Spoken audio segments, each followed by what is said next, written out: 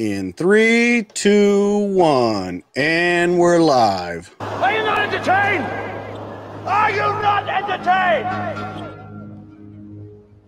Is this not why you are here? How about no, you crazy Dutch bastard?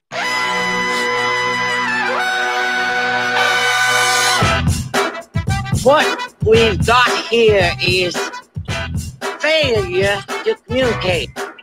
60% of the time, it works every time. That doesn't make sense. Everyone in this room is now dumber for having listened to it. I award you no points, and may God have mercy on your soul. That's cute. I remember when I had my first beer. Why so serious? I am serious, and don't call me sure. What's up, everybody? It's the DTD podcast, Do That Deed. Every week we come to you with a new story, and this week is no different. We have an amazing story for you. A guy that started out playing guitars in high school, joined the Army, became a Ranger, became a Delta operator, got back out, and got back into the music business. And I got to tell you, he's got an amazing story from missions in the past and missions that he's doing for the future. So, without further ado, Brad Thomas is joining us. He served in the United States Army from 1990 to 2010. He served in the Ranger Regiment with 3rd Platoon Bravo Company, 3rd Ranger Battalion, and then as a recon element. During October of 1993, Brad served in Operation Gothic Serpent with 3rd Battalion, 75th Ranger Regiment in Mogadishu. It's more commonly referred to as Black Hawk Down.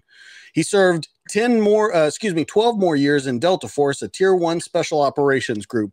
While serving in the Army, he received 2 Combat Infantry Badges, 4 Bronze Stars with 2 Valor designations, 2 Joint Service Commendations with 2 Valor designations, Special Forces Tab, Ranger Tab, High Altitude Low Opening Parachutist Badge, Jumpmaster Badge, Foreign Jump Wings. He left the Army in 2010 and became lost about what he wanted to do with his life. His wife had an idea. You have all this music and all of this equipment, so why don't you do something for veterans with your music? And that's where we get today with his band, Silence and Light. Without further ado, let us welcome a national hero. Brad, welcome to the show. What's going on, man? Hey, I'm just a regular dude that just happened to be surrounded by great people. So, you know, it's hard for me to sit and listen to the introduction because I just feel like I'm the same 17-year-old snapperhead that I was, back in 1986. And I think to an extent that's all of us in everything that we've done in life. But I really feel on this show, I try and tell people stories, and I want people to know exactly what they've done, what they've been through, because I think more than ever today, credibility is a huge thing. Yeah. And so when you can show someone, look, I've been there, I've done that, I understand what you're going through, it helps out a lot. I try not to ever be negative on social media and the things that I do. I try and be positive. I don't get into politics. I don't get into stuff like that. I've got my own beliefs and my own thoughts on things, but I try just to keep all that out, because the thing that I'm trying to do and what I'm doing with this music project is to bring people together. So I don't want to be divisive, but to your point, I see some of the biggest frauds on social media, and some of them have an incredible following, and it's disturbing to me. So part of me wonders why more people don't call them out. And, hey, let's see the resume. I mean, your DD-214 isn't classified. It's given to you when you retire. So anyway, it's just annoying to me. Well, that kind of leads me into a first question then. So, and you kind of said how you feel, but how do you feel about these guys that come on there and that's their whole video thing? That's their whole social media thing, is to call out other services or call out other politics or things like that. What's your thought on it? Because I think some people have a legitimate concern. I think they have legitimate things that they say, but I think there's a lot of guys out there, like you said, that are just spouting off, and there's where you used to be at was a very in-your-face, check-yourself society. It's not like that out in the world. People aren't going to do that anymore. People are non-confrontational. And so you get a lot of this vitriol and this just piss and vinegar out of people that don't know what they're talking about, and it leads to bad things. Sure. I mean, people can say whatever they want, and if they have an audience, then they can say it to more people than just their mom in their basement, you know? So it's a blessing and a curse, right? Like, I'm fortunate to have a following on social media that I can put out information to, and I try and do things that are informative and do things that let people know what I'm doing and what I've done and things like that. So it's an incredible tool that can be used, you know, one way or the other. In terms of like calling folks out, I'm not into the whole, you know, like stolen valor figure that, you know, right. From what I've seen mostly is that people use ambiguity about their career and they don't say no to something. So what I mean is, you know, they post a picture, they insinuate that they were in maybe a special mission unit. Maybe they were in a special mission unit as a support person, but they lead people to believe that they were more than just a support person. There's nothing wrong with being a support person. Absolutely. And, you know, but they kind of use that ambiguity and the not answering a question as means of furthering their agenda. That's what I see a lot of. Yeah, I agree with you. Lying. You know, it's not guys that are like, oh, I was a colonel in special forces and they were never in the army. Right. I was an astronaut. I was this and that. Yeah. And, you know, but I think that leads to a bigger thing today. And, you know, you said you don't get into politics, and I don't get into politics on here either. I believe, though, that has led to a lot of what's wrong with what's going on in society today, is that that silent majority, or those people that have been there, done that, or the people that are serious about this country have kind of gone silent for a little while. Yeah, I think that, and I think that I think the majority of us kind of make up this great big ball that's in the middle, and you might lean a little bit one way or the other, but the majority of people that I've met, and I meet thousands of people a year, they're all kind of right in the middle. Everybody kind of has the same beliefs. We all want things to be better, and unfortunately, the media portrays this far side over here and this far side over here because that's what gets ratings. That's what sensationalizes things. That's what grabs headlines and makes sound bites and everything else. And that's the unfortunate part. So even within my own family, people that I don't necessarily agree with politically, we're very rational and can have a conversation about something. And that's what I found. Majority of us are like that. Right. And unfortunately, we see the extreme side. So that's why I just stay out of it. You know, I'm in that ball of people in the middle. Like, right. Why worry about it? Why stress about it? Let's, you know, live life. Right. Yeah, I absolutely agree with you. So getting off that, let's talk about you for a little while. As a teenager, I have that you were risk-taking, long-haired wild man who loved partying, watching horror movies, and most of all, playing guitars. First off, let's talk about the horror movies. Yeah. Well, you know, I think it all kind of surrounds itself with each other. So, you know, the partying, the horror movies. How does someone that is, you know, kind of labeled as that, how do you go from there to the most top tier of operators in the world? Well, that's a long journey. So number one, that's a long journey. I didn't have the first clue what I wanted to do in terms of, like, I had no desire to be in the military. There was none of that growing up. I wanted to be a professional musician from the time I was like 4. And the military thing was something that kind of came as a result of, you know, not making it in music and making a decision to do something. And, you know, so I played music from the time I was a really little kid. I loved music. And the Army recruiter, when I turned 18, would call me and be like, you know, the Army's got a band. You can join the Army band. And, you know, like, nah, that's not what I want to do, man. And there was a period of time in my early teens, like maybe 12, 13, 14, where I read a lot of Vietnam books, Rangers in Vietnam, CIA in Vietnam, stuff like that.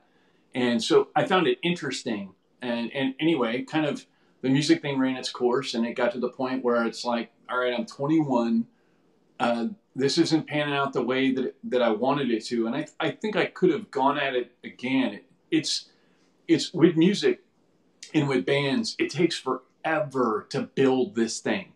I think that most people don't realize it, but it takes forever. You go through 3 different drummers, and then you move along and you get to a place where you're like, all right, we've got the crew, and then dude moves. And then, it just like that thing just continues to happen. So you get to a point where you work so hard and you get it to a place where you think it's going to work and everything's jiving. And then, some catastrophe happens and you're basically left rebuilding. So that's kind of what happened to me. The guys that I was playing with when I was younger, it all fell apart at the very end.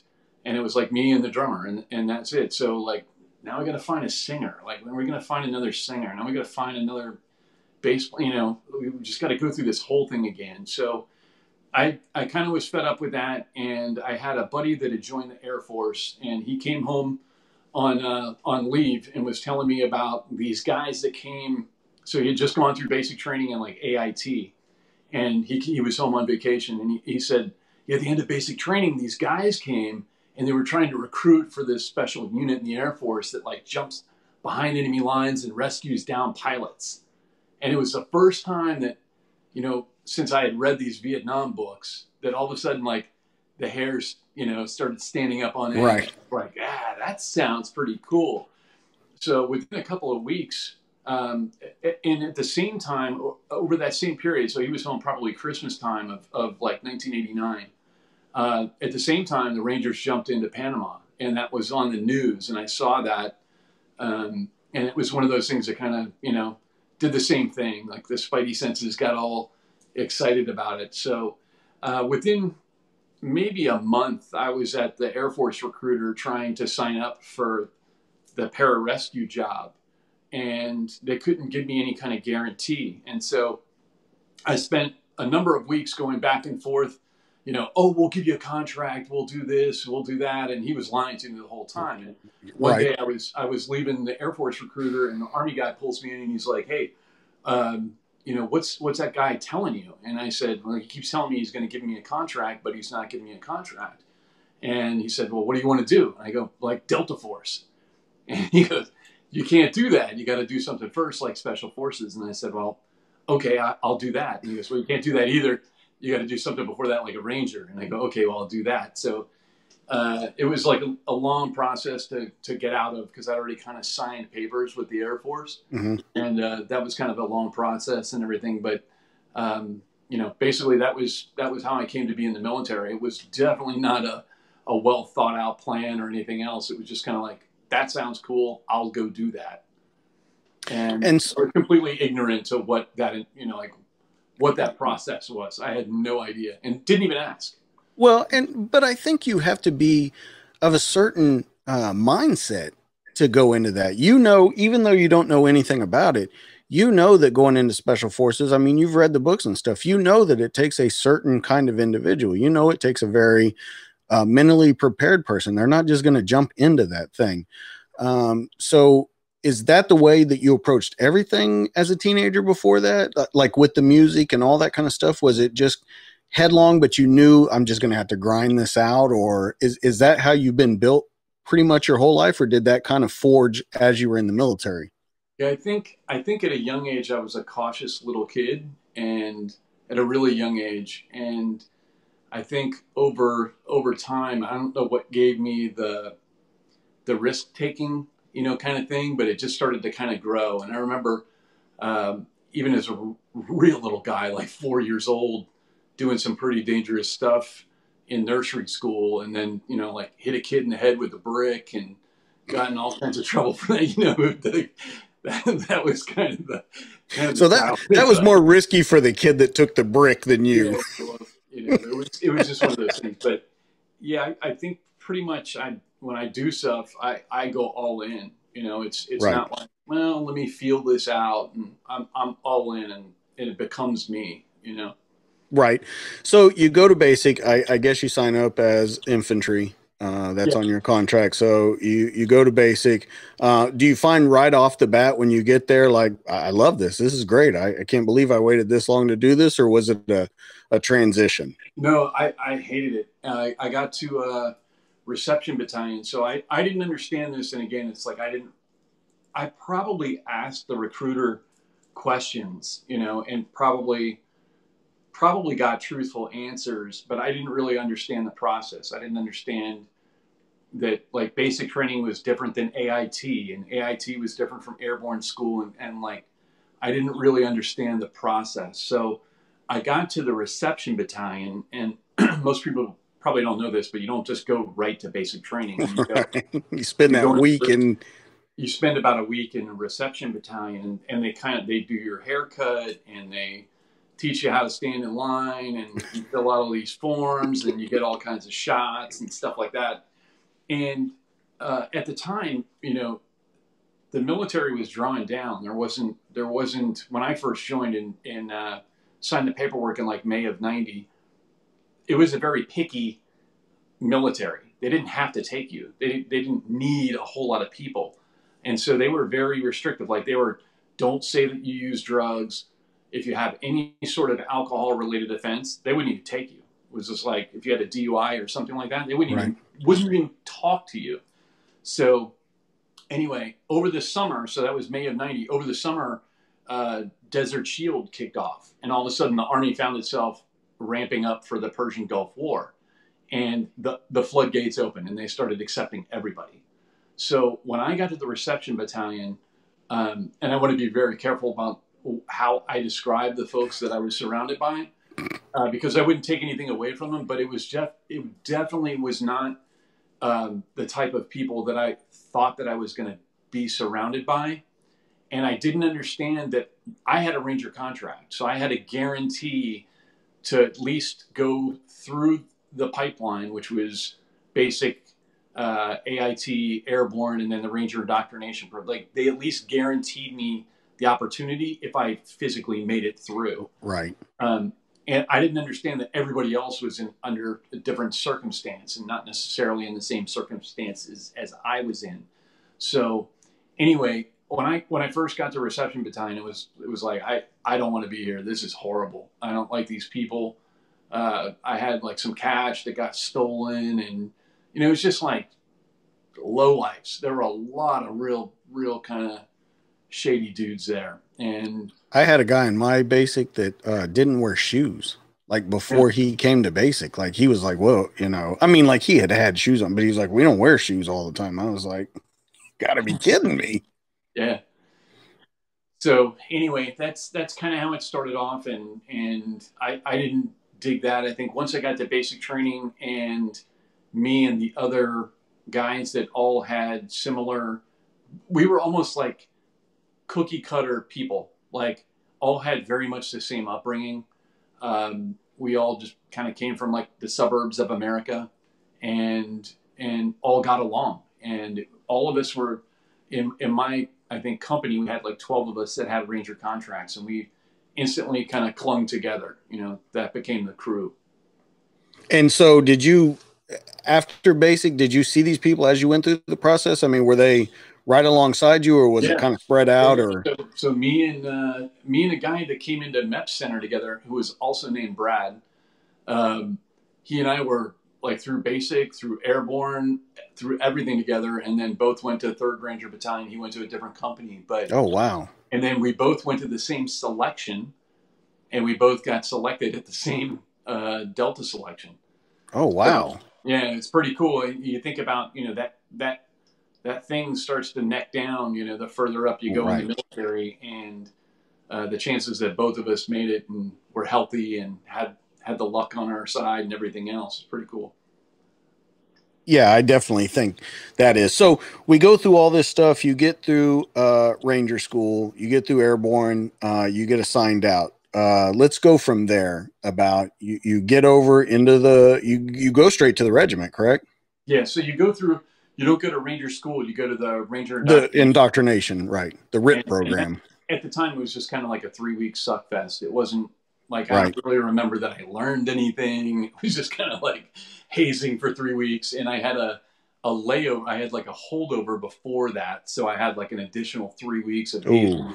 So it was a ton of fun. But I did that, and then yeah, got assigned. When I went through the Ranger indoctrination program, they were like, you could pick what battalion you wanted to go to. But since my last name started with a T, I was concerned that everybody was going to pick the battalion I wanted to go to, and therefore I wouldn't get it because it would already be filled. So I figured if I pick 3rd Ranger Battalion, nobody really wants to be there because it's on Fort Benning, and you know the reputation is that it sucks and everything else. So I ended up just picking that, and I was tired of moving. I was tired of living out a duffel bag, and thought I can move. I could see the place that I was moving to, you know, and that's why I picked it. So that's where I ended up.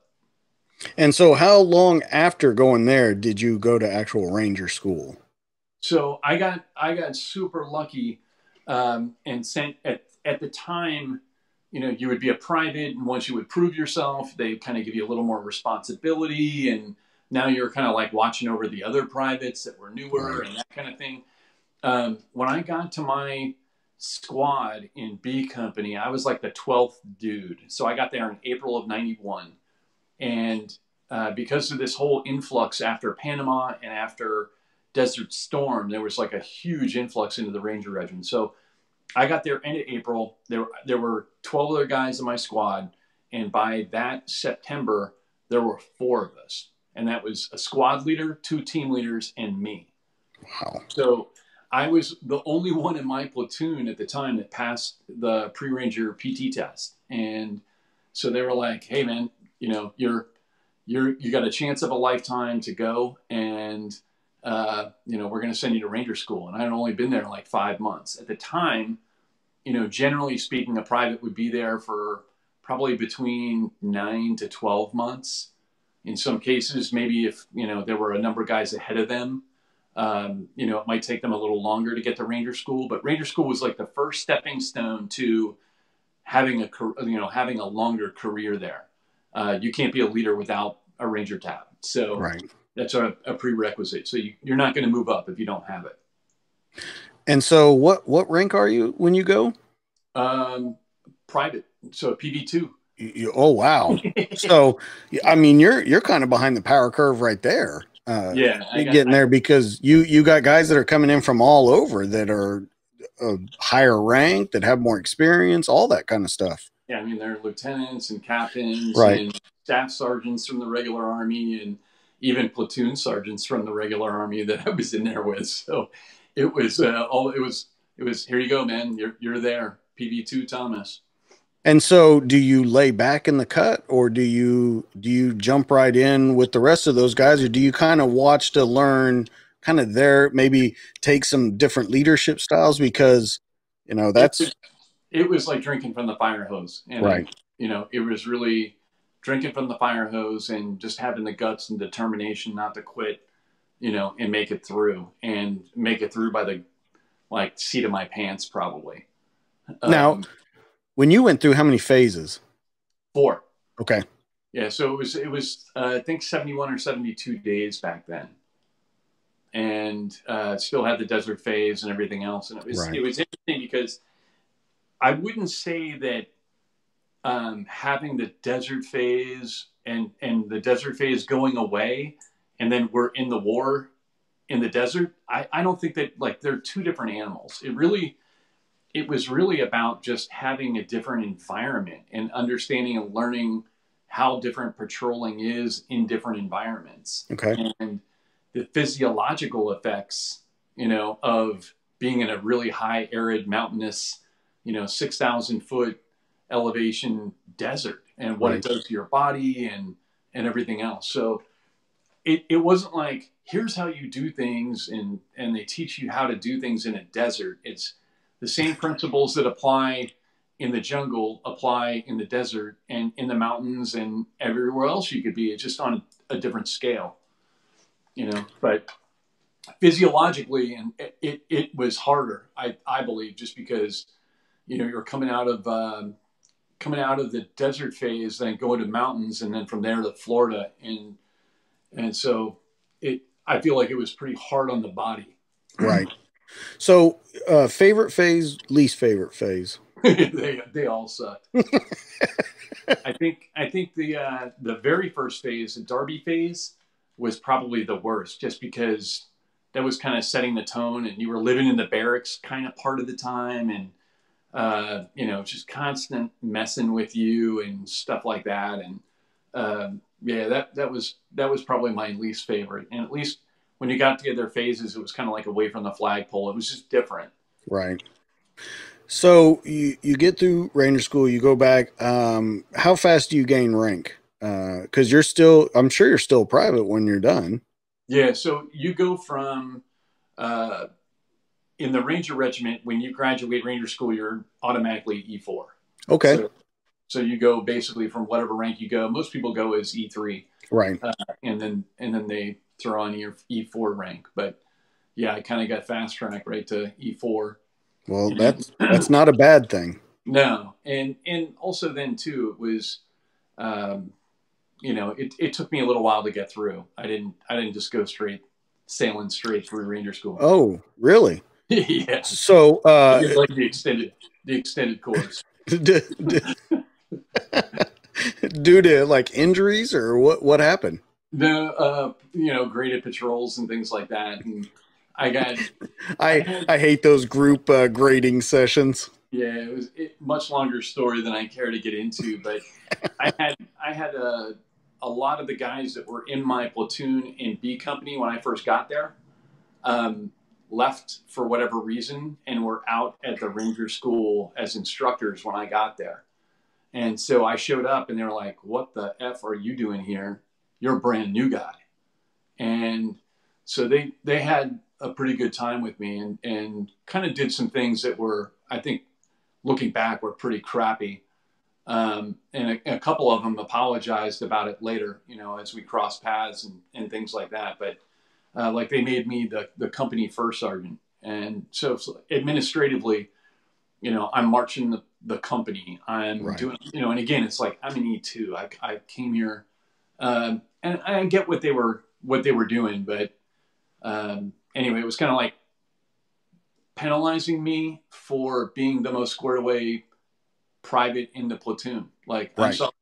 I'm sorry I passed the PT test and I'm the only one that goes, Right. Sorry. Yeah. And I'm sure that created probably a little animosity back in your unit too. Oh yeah. Yeah, definitely. Yeah. Cause it's one of those things like we talked about. It's prove yourself. And if you haven't, which, I mean, technically, if we look at it, you had proven yourself. You were the only one to pass the test to get in and stuff. So you had proven yourself. But I think in people's eyes, you were like, I don't think he has. And people will make all kinds of excuses. He just got out of training. He's this. He's in better shape. He's this. So people will do that. And so you go, you make it through. Now, how long did you actually spend there? Close to seven phases altogether. So it's supposed to be 4 phases, but I did 7. Wow. So, yeah. So you get done, you go back, get back into just regular, I don't want to say regular Army life, but you get back into a rhythm, back in your unit, kind of this is what you're doing. How do you like that? Are you thinking like, this isn't what I signed up for? Cause you're thinking back to all those books. Or are you thinking, oh, this is great. I'm done with all that now. It was interesting because it was different than what I expected. So I expected, and probably wrongfully so, I expected it to be more like the Vietnam book Rangers. Okay. I expected it to be more like, hey, it's 3 or 4 dudes creeping around, blow up a bridge, that kind of stuff. I didn't realize that having privates is like the Ranger Regiment's biggest strength and weakness, in terms of you're always to the lowest common denominator, which is the youngest Ranger private that you have is you're as strong as you could ever be. Right. So, I didn't really understand that going into it. So I think I had a misleading connotation of what that was going to, a perception of what that was going to be like. And it wasn't the way that I thought it was going to be, but nothing in my career was what I thought it was going to be. So maybe that's a whole separate topic, but right. anyway, I expected the Rangers to be more like the Vietnam stuff that I read, right or wrong. And so after I made it through Ranger School is when I started hearing about this more specialized unit within the Rangers that gets to do scuba stuff and gets to do military free fall. And it sounded a lot more like the Vietnam book stuff that I read. And so that became kind of my next target of opportunity. You know, what can I do that's different?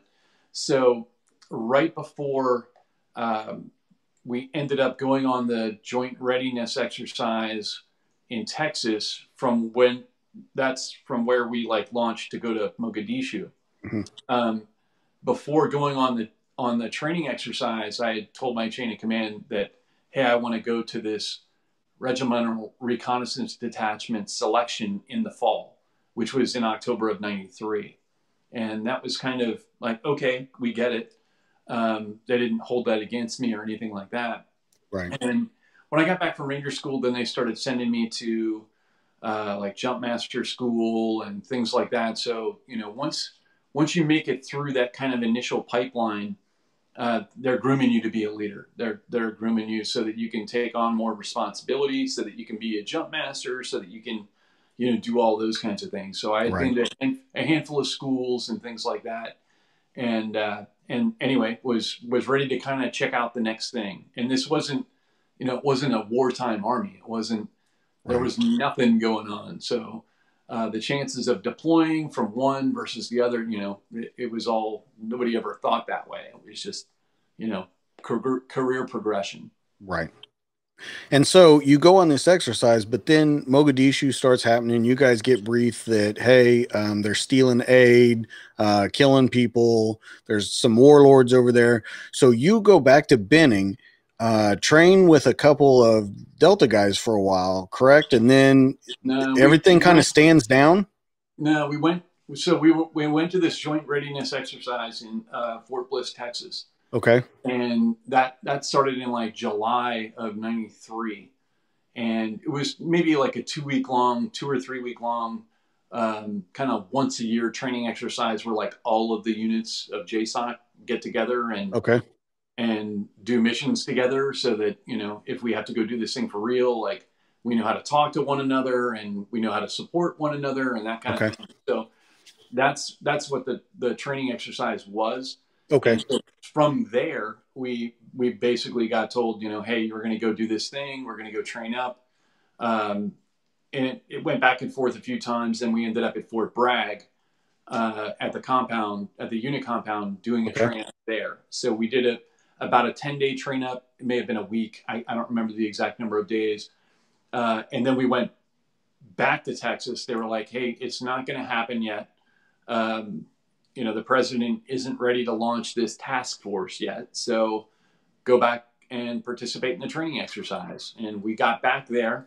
The day that we got back, literally the hour that we got back, they had already made the decision that we're going to launch the task force. So we got told not to get off the plane, you know, sleep, go ahead and rest for a few hours. We're going to do a crew swap and fuel the plane. And then you're going back to Bragg. And that's what happened. So we went back to Bragg. We were there for a couple of days, and then we went from there, from Pope Air Force Base over to Mogadishu.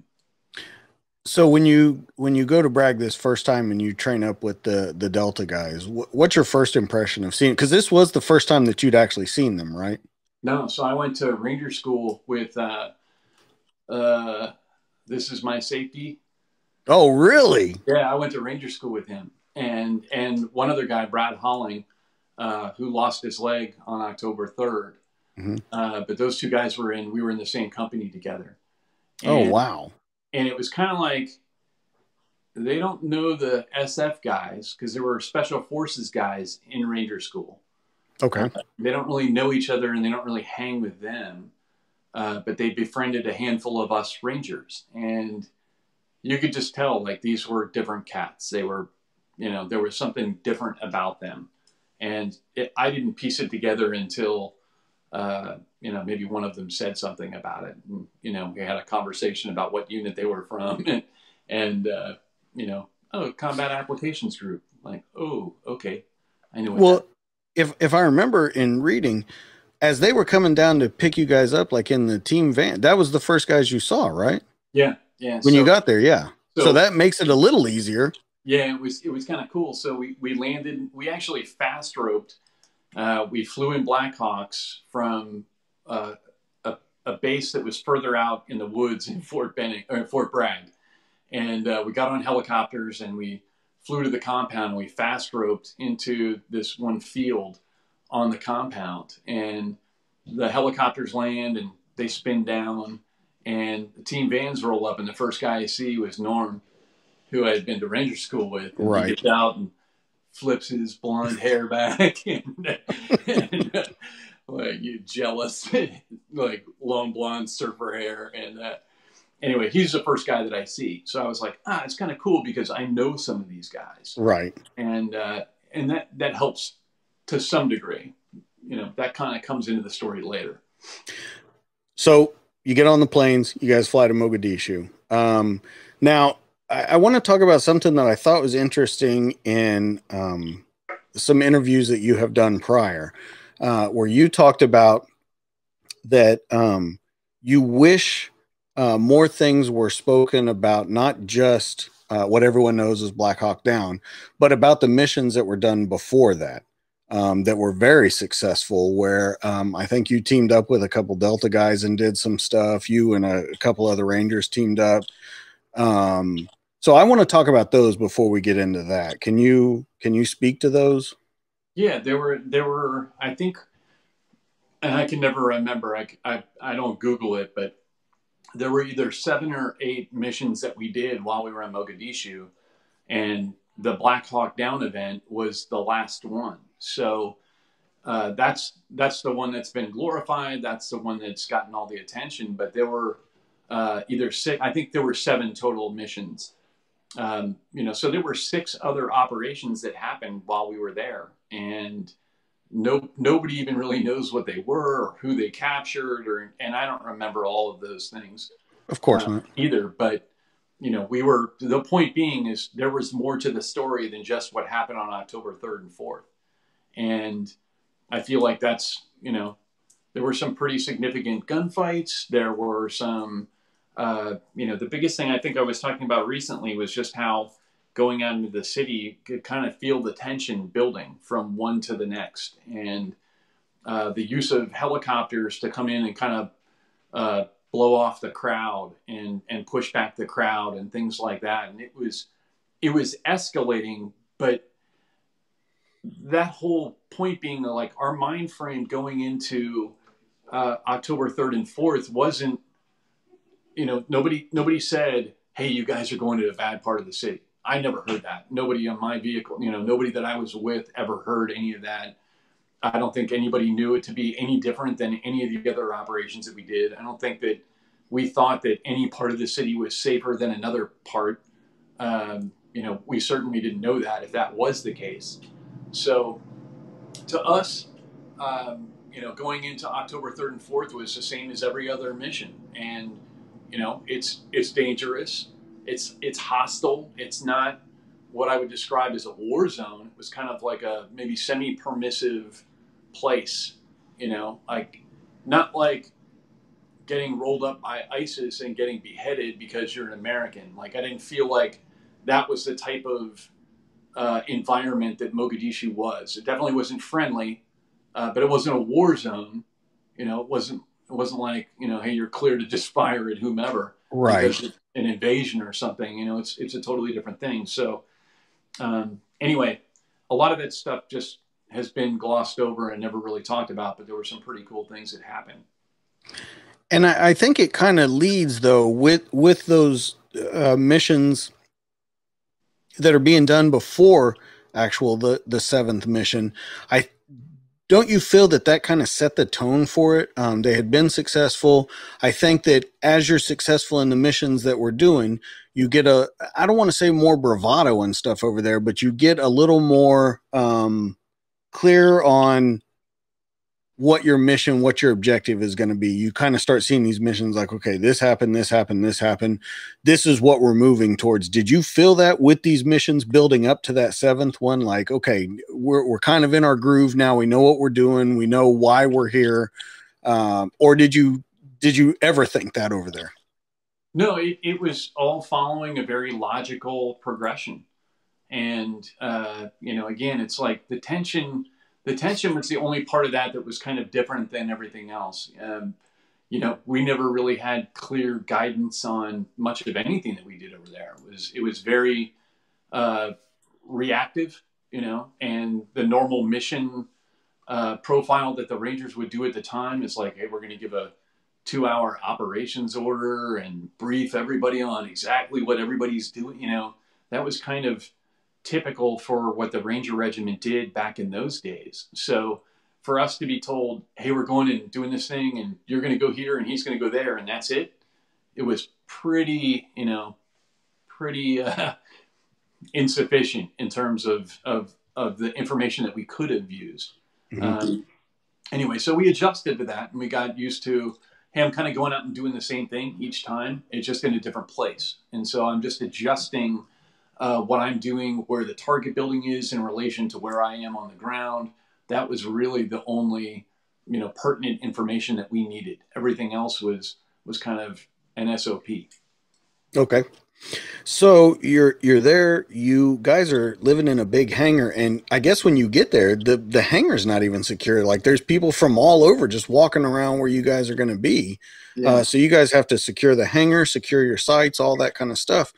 It seems to me in everything that I've read and stuff that I don't want to say chaos, but it definitely was not organized when you guys got there. Like, I think that the hangar itself, like that stuff was secure in that, the people living there and the people living around it weren't, bad guys, right? So It wasn't like you had that intermingling with you, but it wasn't taken care of the way that, I think a Ranger line company would look at securing an area, so until we could figure out everything that was going on, we just kind of fell back on what came naturally, which was, okay, let's set up a perimeter and make sure that nobody comes in this perimeter. I mean, right. Prior to that, there weren't we had a kind of a gate that led into,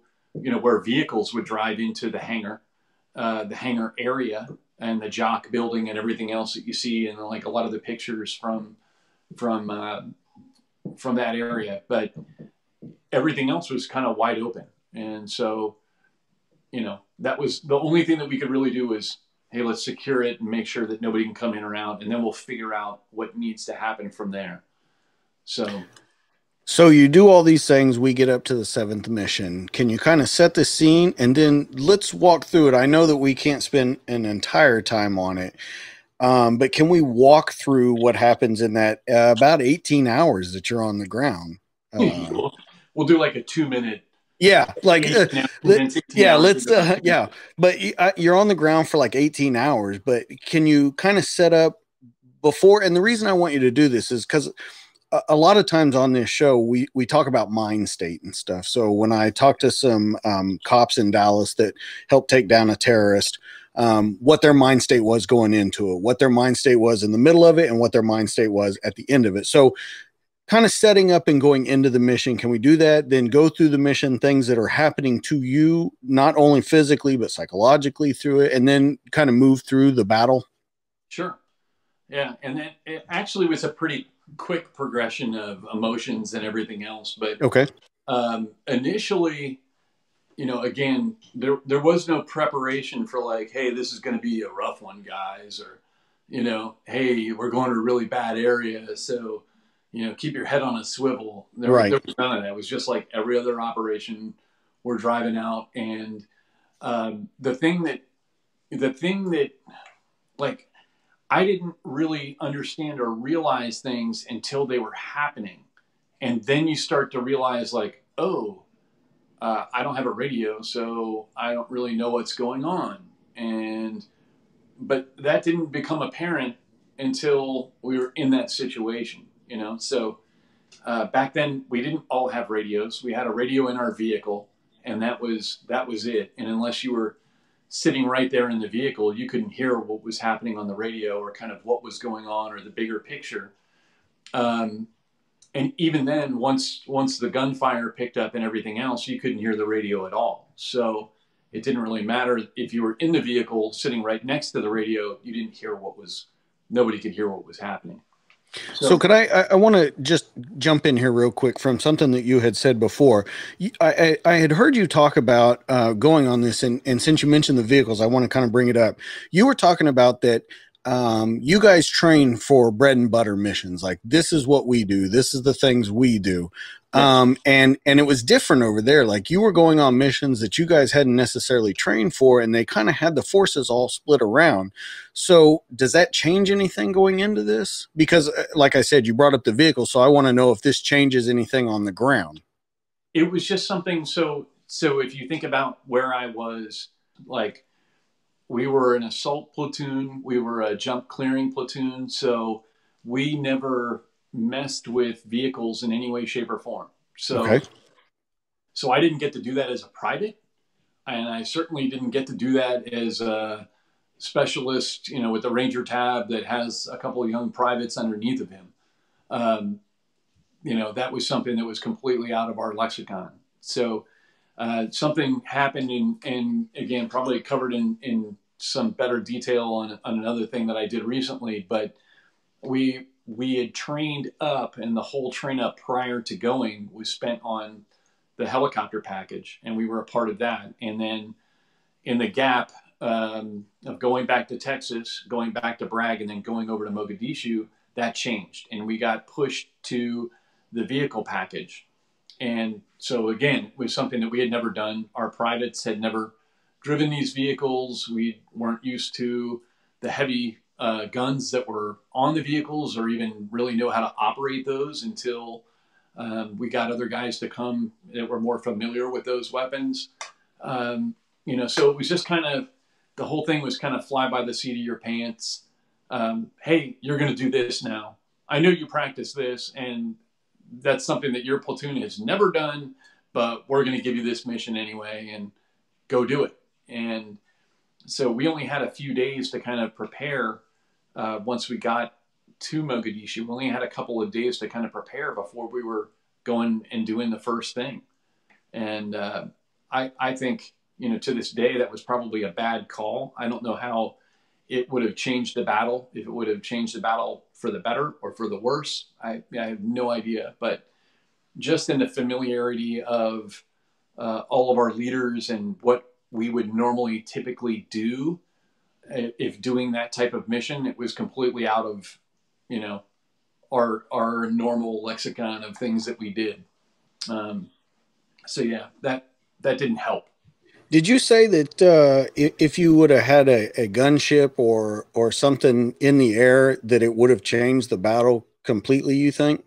Yeah, I think, you know, so that's like bigger picture stuff, where I can understand why the president at the time might have felt like, hey, I don't want to have this huge, you know, I don't want to have all these air platforms flying around and dropping bombs in the city and things like that. Like, I get that.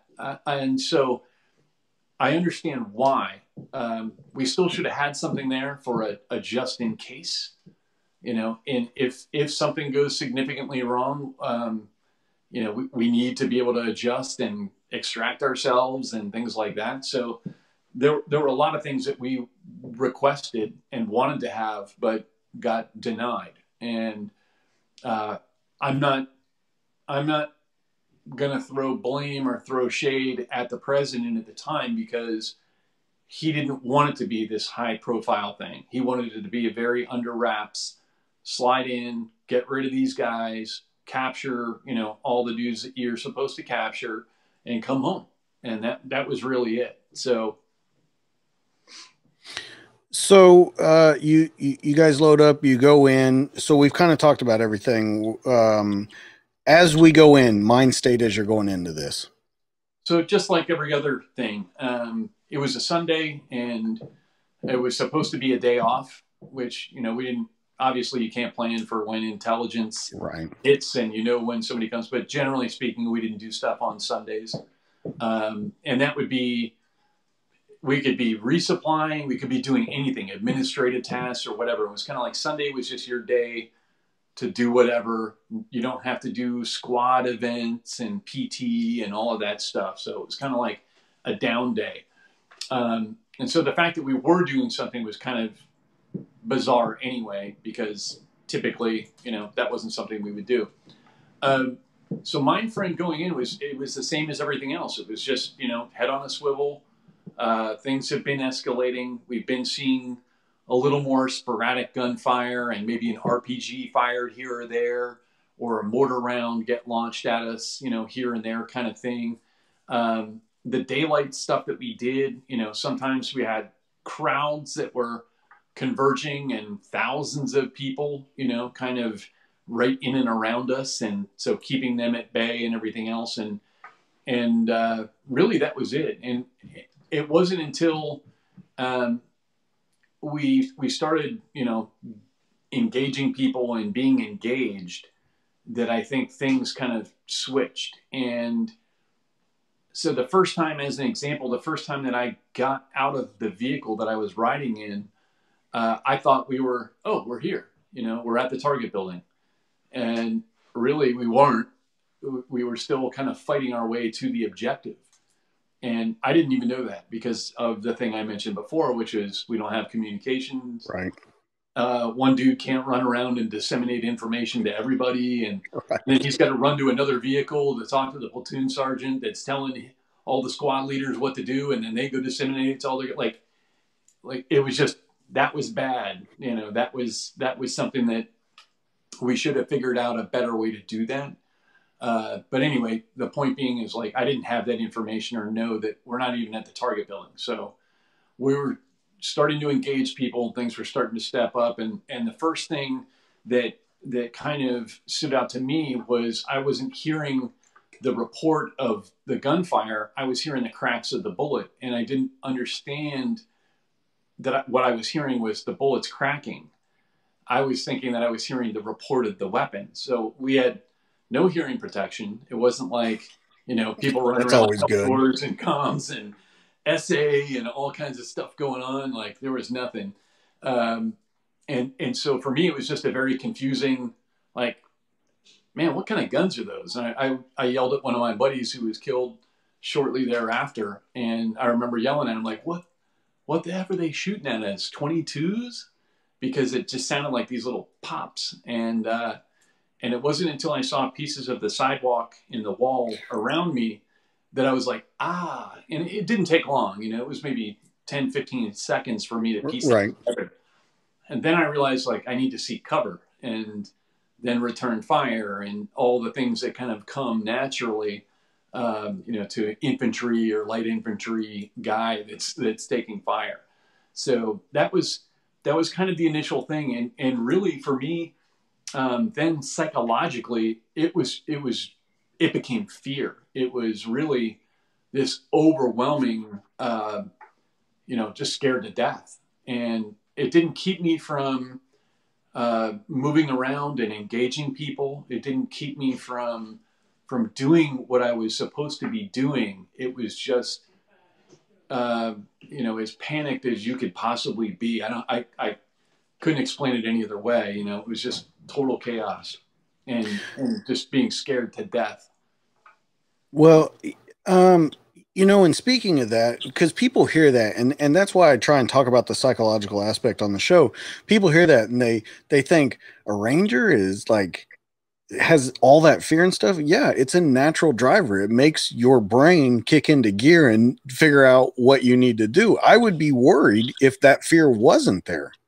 Yeah.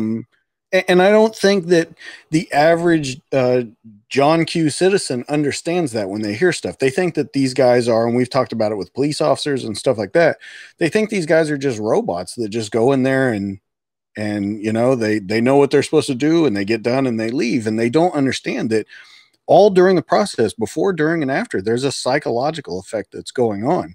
And it's great to hear that fear is there, that it shows that everyone is human that's going in there. So as this is going on, do you know that anything has been shot down yet or anything? Or are you just engaging in the... That hadn't happened yet. Okay. So technically, yeah, I didn't know, but I wouldn't have known anyway, even if it happened. Right, because of the radio. Right. So it was just kind of like running around engaging dudes. I ended up in an alleyway with a Delta guy, and he and I were kind of yelling at one another and shooting. And about that time, I saw one of the Ranger vehicles get hit with an RPG, and I saw some of the guys get hurt. And at the same time, my vehicle, the vehicle that I was in, kind of started driving down the street. And all I could think was like, I got to catch back up with my vehicle. And so I made my way down the street, maybe a couple hundred yards by myself. and that, I think something kind of like overtakes your body when you're in that situation. And like, I don't remember much about it. When I met back up with my vehicle, they were still moving down the street. And I think that's when I realized like, oh, we're trying to go somewhere, we're trying to do something, but nobody was like, we don't have time. And there is shit flying everywhere. All right. RPGs flying down the street, all kinds of stuff going on. And, like, we don't have time to talk about what we're doing. I know that we're doing something, we're moving. And so we started using our vehicle as kind of like a cover. As gunfire was coming from one side, we were on this side of the vehicle trying to use it as cover to cross over street to street to street. And then we got to a place and we started loading people into one of the vehicles. And there were some of my friends, one of the guys that had been killed. We loaded him into a vehicle and then ultimately ended up starting to drive back to the hangar to exfil those guys. And I think that I knew that we were going back to the hangar, but that's all that I knew that we were doing. I didn't know that.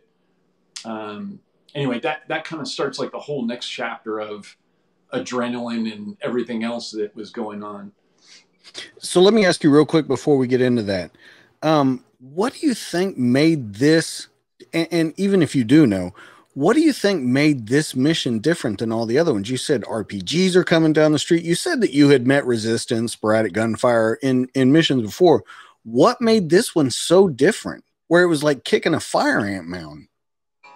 So we didn't know this at the time, but we found out later, and this is the real answer. There were 300 Al-Qaeda fighters from Kenya had been delivered to Mogadishu via bus that morning. Oh, wow. And so come to find out, like, that was really America's first engagement with Al-Qaeda. We didn't know that other than they were like Kenyan. Somebody said something. We found that out after the fact. So I think that those guys were there and probably started, the initial wave of, kind of defense and coming after us. And then it just erupted from there, I'm like, hey, what's going on? Let me grab my RPG and go over there and see what's happening. Yeah. I just saw Joe fire an RPG. Let me get rid of mine. This thing's been hanging out here for a long time. So we move into this second phase of it. So how does our mind state change? What are we pushing forward? You're about to head back to you didn't know you were going to just drop those exfil or anything like that. You just knew that you were headed back to the hangar, correct? Yeah, just knew that we were heading back to the hangar, and that's really where the craziness started. Yeah, it was just one ambush after another, kind of set up by things that were in the street. So like once they had us in the city, then they started kind of like roadblocking us in there. And we didn't know that, but as we were trying to drive around, it was just, you'd make a turn and there was a crowd of people and burning tires in the street and everybody had guns and was shooting. And it was kind of that for, I think it took us probably the better part of 30 or 45 minutes to get back to the hangar. And every part of that, like, I don't think I ever really stopped engaging people that whole time. And during that drive, I saw, my best friend at the time get killed.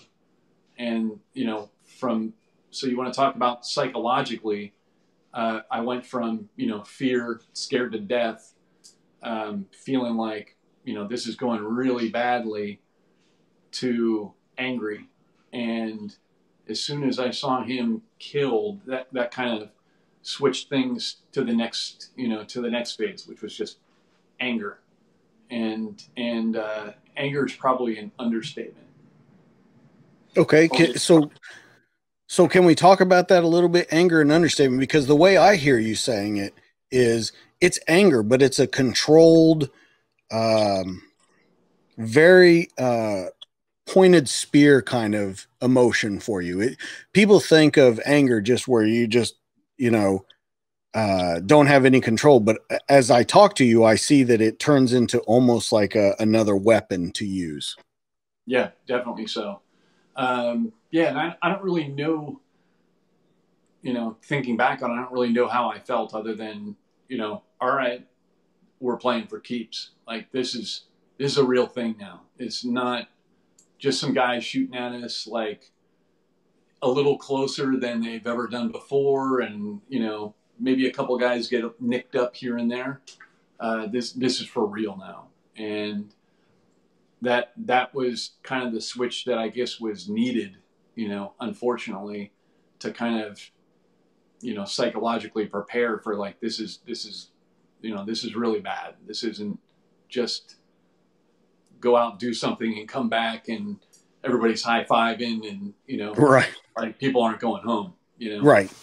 And this is the very first of probably many more to come. It was that apparent, And so where are we at time frame right now? Probably 4 p.m. Okay, so you were saying you went out at 3, right? Yeah, it was probably something like that. I don't know that, I haven't memorized the book, and I think the book was probably pretty accurate in the timelines of things because right. So you think, but about an hour into it. Yeah, we're probably at an hour into it at that point. Okay, so you get back to, it takes you 35, 45 minutes. You get back to the airport. What goes on there? So at that point, again, because of no communications, in my mind, the mission was over. We had done this thing. We'd gone out. It was totally chaotic. I think that I was near the target building. I remember seeing the Olympic Hotel at some point. I drove somewhere else. I grabbed, helped grab some dead people and put them in the back of a vehicle. And, we drive through one ambush after another. At that point, I'm still kind of guessing, like, or going back to the hangar. I think we're going back to the hangar. And we get to the hangar and it's like, whoa, mission over. And so emotionally, I think we had to lock and clear our weapons. We came in, I remember coming in through the gate, and there were some guys that were killed in action, and they took those vehicles and they drove somewhere else. And there were a group of Rangers, and I think everybody that hadn't gone on the mission were all there, kind of like there to greet us.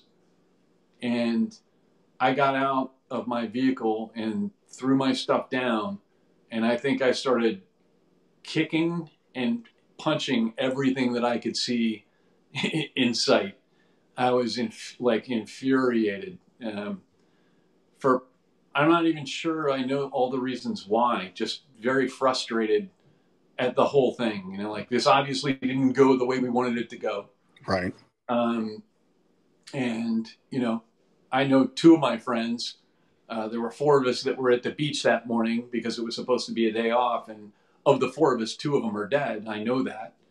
And, that was kind of it. So I'm in a rage at that point. I had a couple of the Rangers that didn't go out on the initial assault come up and try and, like, hug me and contend. I just remember pushing dudes off. And there was another buddy of mine who was with me that whole time.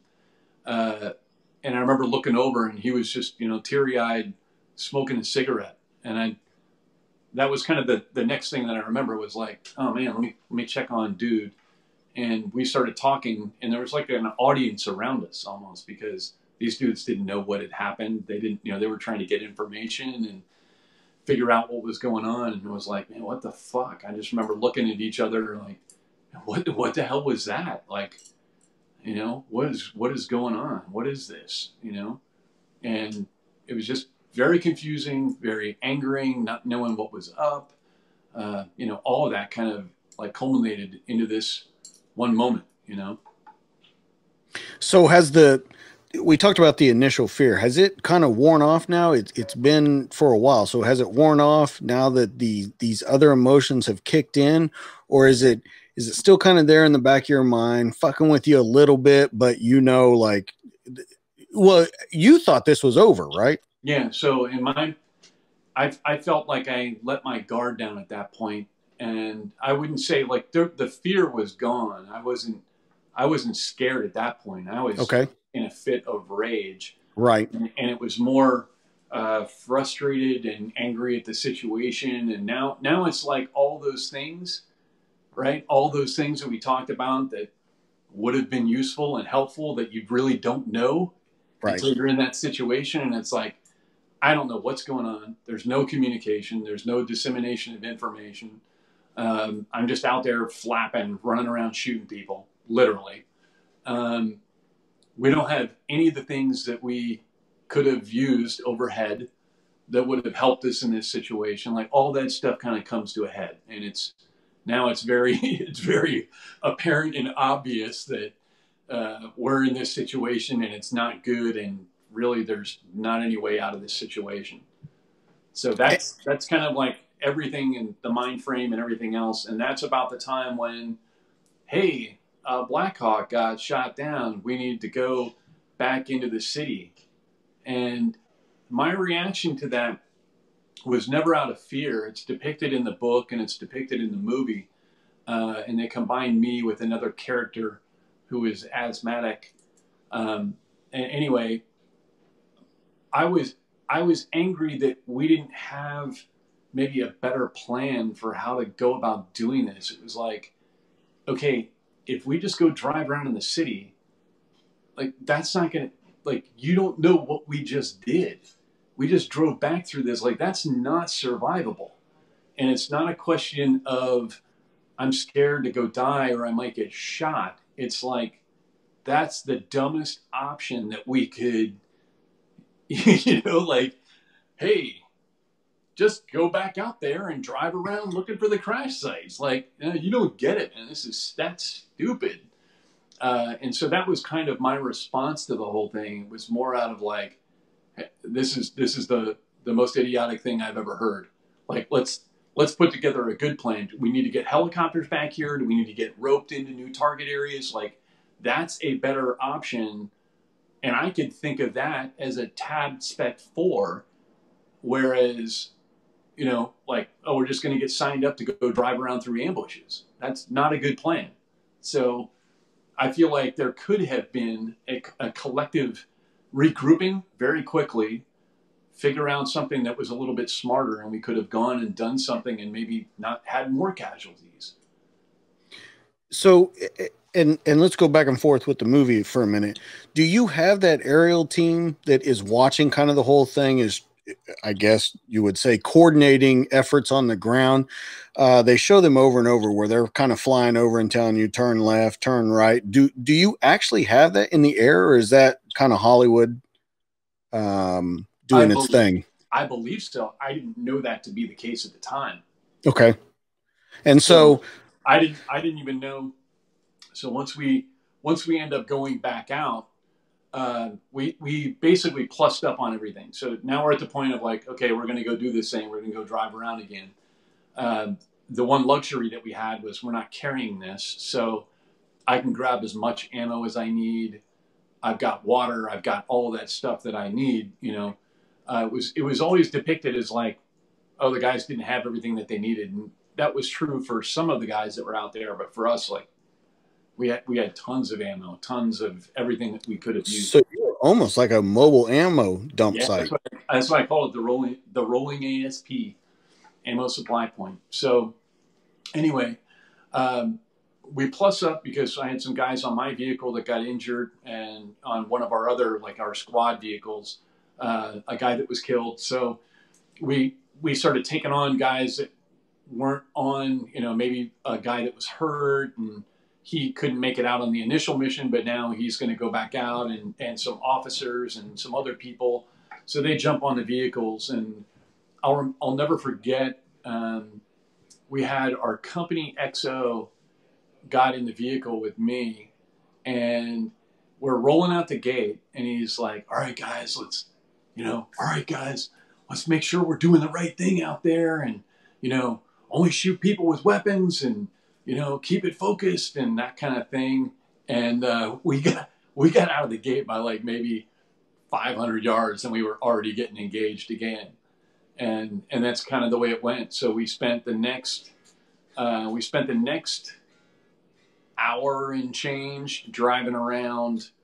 And I don't even know at this point what we were trying to do, because I've never really, I don't really see it depicted in the movie.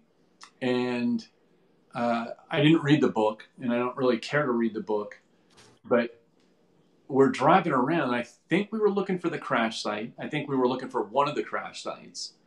I know that we were just shooting a lot of people. And at some point we bump into the other part of the vehicle package that's out there driving around too.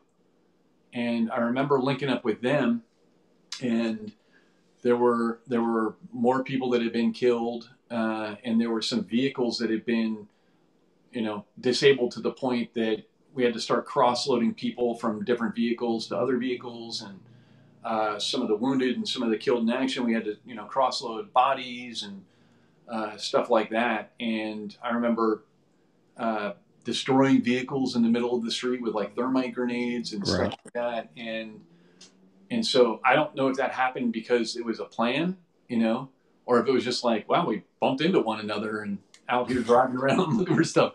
To this day, I don't know really what we were doing, other than I think we were driving around looking for the crash site. I think we were also trying to link up with the other part of the vehicle convoy that was out there. So they had, I think, 6 or 8 vehicles in their convoy, and I think we had two or maybe 3. So, so how many? So you got altogether, that's 9 vehicles. How many boots on the ground do you have in that 9? I'm not sure. I know that there were about 100 and change Rangers on the ground in total.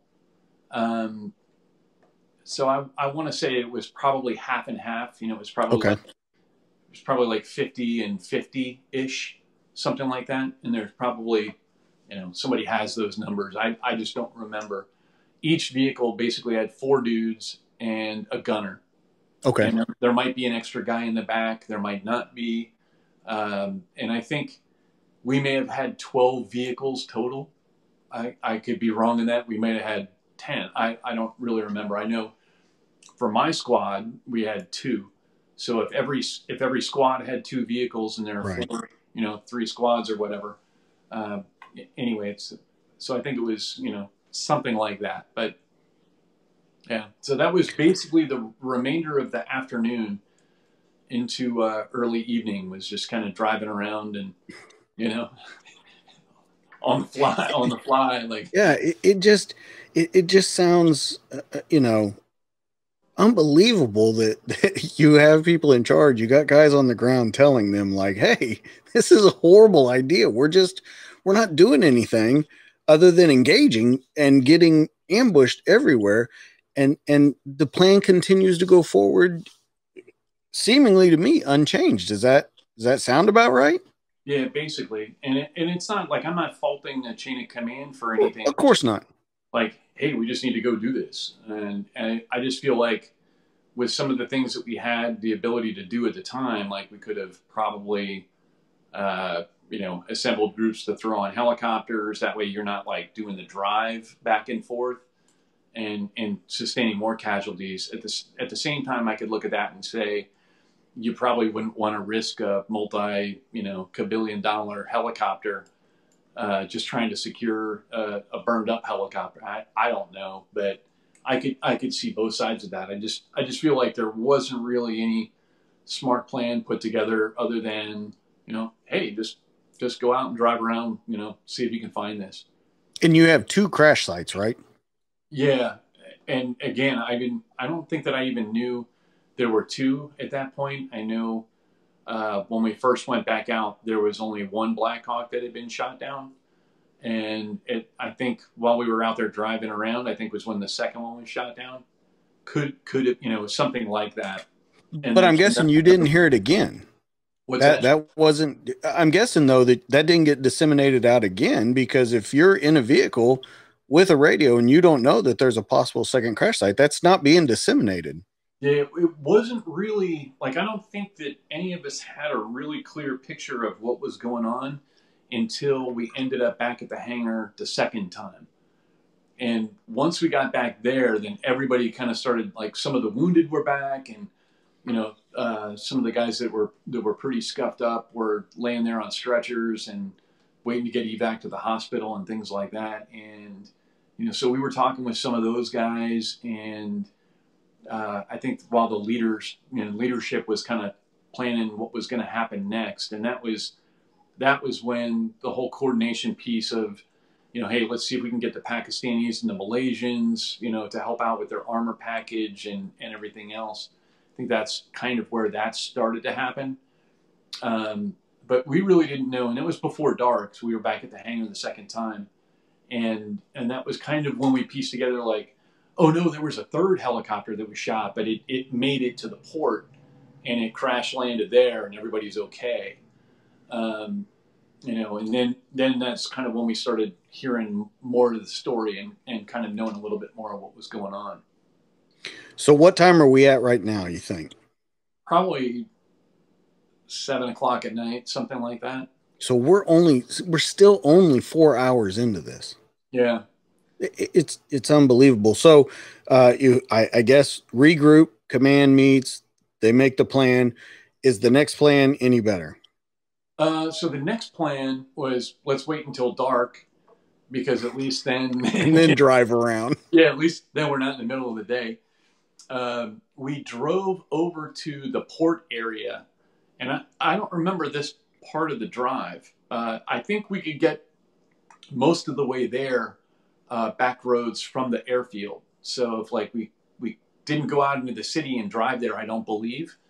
But the next thing that I remember was we're at the port, and all the vehicles were lined up, and I don't think that we had any of the armor vehicles with us there, but I think the plan was we're all going to converge and meet at this spot. And that was wherever these crash sites were. And so they probably had pinpointed the locations by then and all of that. I can't say that was necessarily disseminated, to everybody, hey, here's exactly, that type of thing. But at that point, we knew we're going to go back in, we're going to secure these crash sites. We have darkness, in our favor, and, we're going to make sure everybody's, extricated from the helicopters, and then we'll return home, kind of thing. And that was that point. And I'm not sure exactly what time we rolled back out the gate, but there was still pretty significant fighting happening and gunfiring. And I don't think at that point that I had fear or a whole lot of anger. It was just kind of okay, we got to go do this thing. There is no other option. Nothing is, there is no other way for this to happen. So we're all in this together, and, let's go do it. And so would you almost say you were emotionless at that point? I wouldn't necessarily say emotionless. I think I still had a lot of the same things going on psychologically, but I didn't feel them the same way, maybe. Okay. I don't remember being afraid, I don't remember at that point. I don't remember, and I don't remember being, fired up angry or anything like that. It was just kind of more like resigned to the fact that, like, if this is going to happen, this is going to happen. We got to go do this thing. And, you know, there's really no other ifs, ands, or buts about it. Like, we just have to go do this. So let's go do it, you know. And we went out and basically, you know, parked right near the crash sites while dudes were getting extricated. And that took, you know, the whole night. So at that point in the battle, you know, by the time we got there and by the time we were just waiting for dudes to literally be cut out of the helicopter kind of thing, the firing had pretty much died down, and it had calmed down, you know, pretty significantly. So probably by midnight, there wasn't a whole lot of action. And now it was just us getting updates. We could hear the radio. Yeah, they're working on such and such, you know, they should be about another hour. And everybody was just kind of chill. Nobody was panicked. There wasn't anything big going on. It wasn't until you could start to kind of get a little glimpse of sunlight in the morning that people started, you know, like, hey, how close? Are we going to get done with this soon? Right. We probably want to be out of here, you know, before the sun comes back up. And so that started to kind of happen. And as soon as the sun was up, it was like game on all over again. And so there was a good, you know, probably 6 hours of lull in fire and just sporadic stuff here and there, you know. But you know, you say a lull, but not really. I mean, yes, you're not actively engaging targets all the time, but your head's on a swivel. You're still, you know, you're still in that environment. So yeah, the body's not shutting off. You're not getting rest by any means, mentally, physically, anything like that. So you know, I guess we had pilots taken captive by now then, right? Yeah, and we didn't know that obviously then, and that's even like kind of into the next phase of the battle, you know. So the sun comes up and the fighting starts again, and now we know, all right, we've got everybody that we've got. We're exfilling. We're going back, you know, to wherever. I don't know if I knew exactly where we were going, but we ended up kind of fighting our way to the stadium.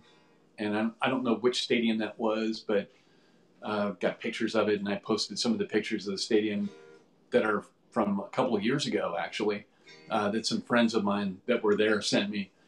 But we ended up at that stadium, and there was some pretty significant gunfighting going on, you know, that morning on the way out. And then when we got there, you know, we kind of did the cross-loading, and, you know, helicopters were coming in and taking the dead guys out and taking the wounded. Were all kind of like in one area on stretchers and things like that. And so we were talking to those guys before, because we knew that they were headed to Germany after they got, you know, stitched up and put on a plane. So we were trying to talk with those guys just to check everybody and, you know, see what their spirits were like and things like that. But yeah. So as we move down, I guess you would say the run out of Mogadishu, you know, the what I'm talking about, trying to get out. How does that affect everyone? Because we're just trying to get out of here now. Like you know what I mean? Like, yeah, you've got to be exhausted. We got to get out of here now. Yeah. I remember at some point, there were vehicles from the 10th Mountain that rolled up in front of us, and it was like basically rolled into our fields of fire. And I remember the guys in the back of the 10th Mountain guys in the back of the vehicle were basically just like, they had their weapons pointed up like this, and were just like this, just sitting there. And at some point, there was an officer, a major, that was running around in the street. And I remember having to push this guy down out of the way so that we could engage people as he was running around doing whatever he was doing. I don't know what he was doing, but it was just kind of It was one of those officer things. He was making sure. Yeah. Make sure the first sergeant has coffee. So right. Yeah. Yeah. But, hey, yeah. So you push this guy out of the way to actively engage.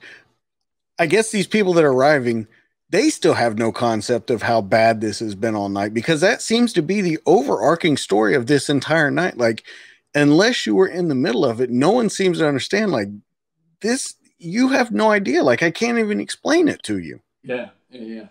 Because everyone that keeps showing up is like, well, you know, I mean, let me hunker down right here and point my rifle into the air. And they were doing this too. This is the other thing they were doing. You know, the sign for there's a bad guy is like the hand and arm signal is this, right? And so they were like this, and they were going like that. No joke. You were like, yeah, we've been here. We're aware where they're at. Yeah, and we're like literally firing 3 or 4 feet over the top of them. You know, oh my God, that's happening. So anyway, that goes on, and we end up back at the stadium, and the stadium was kind of like, all right, it's over. I think we all felt the sense that, you know, that chapter is over, and that battle, that mission is over at that point. We're not combat effective hardly, just because of the number of dudes that were wounded. So out of the 100 and plus Rangers that were on the ground, there were like 77 Purple Hearts, and that doesn't mean that every one of those guys was significantly injured, but there were a large number, probably 30, 40 guys that were pretty significantly injured, enough that they couldn't go continue to fight. That's a third of your force. So yeah, so we were at the point where we're kind of like, okay, we're not combat effective. The wounded and the dead are being, taken care of and exfilled, and people are being sent to the hospital and everything else. So we hang out there at the stadium for a while all that's happening, and then once everybody's gone, we have to now drive all the vehicles back to the hangar. And part 3. You guys good? Okay, just take these vehicles back and fuel them up for us. Just minimum force required. Right. We'll cross-load all these other guys onto helicopters that get flown out. But anyway, so we end up, I think at about 2 in the afternoon, we end up back at the hangar for good now. And the drive from the stadium back to the hangar was fine. I don't remember anything other than, maybe some hairy situations or something that we thought might escalate, but it was a pretty insignificant. And I think we drove like way the hell out. I think it took us about an hour and a half. We drove like way out to the coast and like up to, something like that. We weren't like driving right through the heart of the city. But anyway, by the time we got back there,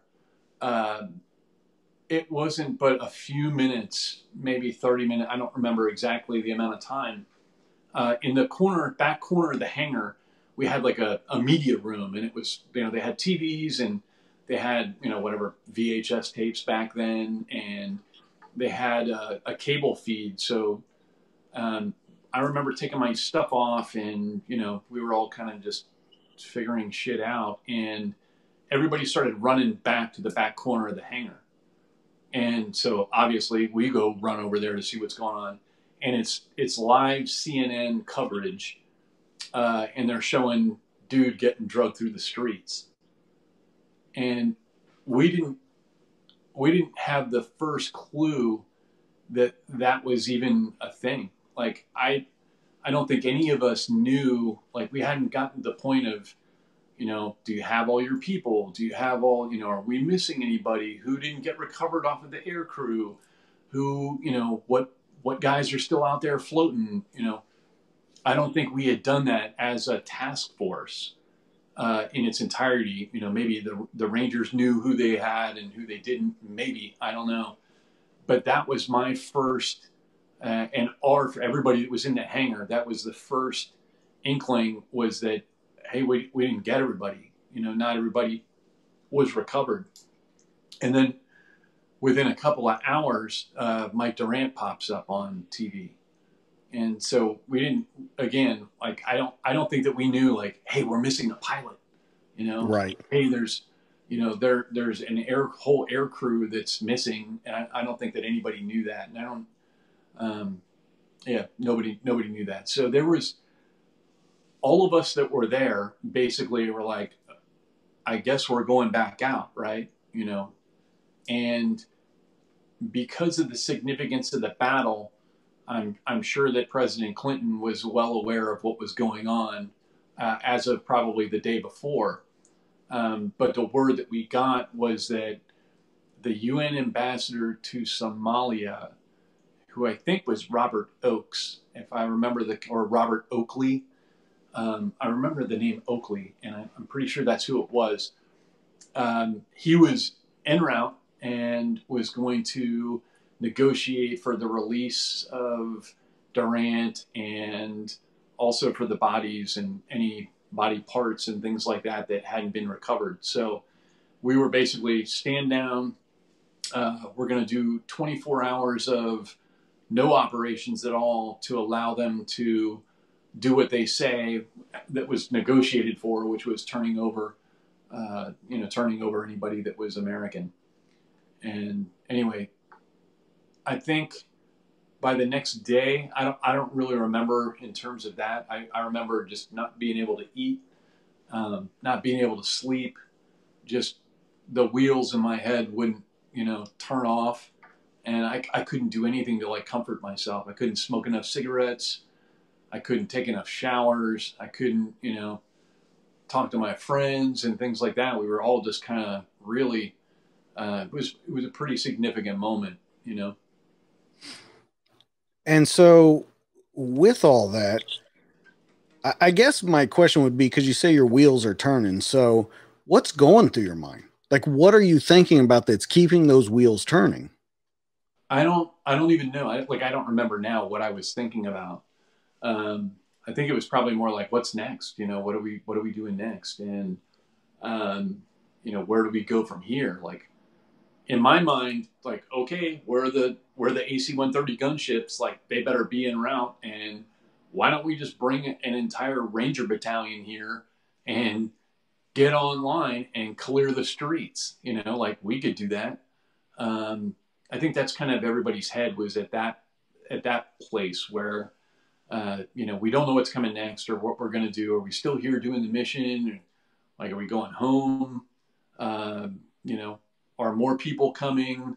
That kind of thing. And I don't, to be honest, I really don't remember, other than I remember just having a really hard time sleeping and even eating and just normal stuff.